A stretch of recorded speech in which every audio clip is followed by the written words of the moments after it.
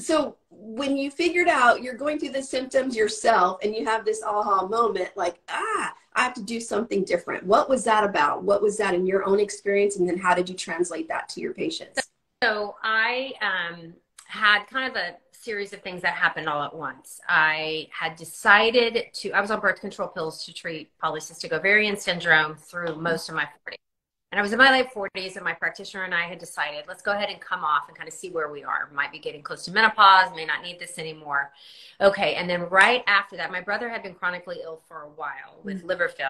He had a stroke, and, you know, he basically died within a couple of weeks. So I kind of suddenly lost him.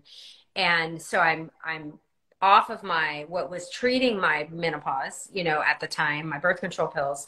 And I get off of those, and I'm going through this horrific grief process and probably borderline depression, and was consoling myself with, you know, processed carbohydrates. I would buy those giant boxes of goldfish crackers for my kids, and for your kids, one handful, yeah, another handful. And I was right.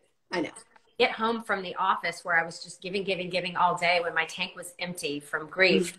And I would stand in the pantry and just stuff them by the handful into my mouth. And then I would watch wine and try to steel myself to go make dinner and try to be some kind of a partner, mother, you know, the rest of my obligations to my family.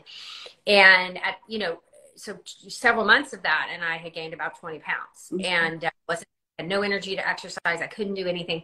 And I was having horrific hot flashes. Like something was wrong. Like, this cannot be menopause because I'm dying, you know?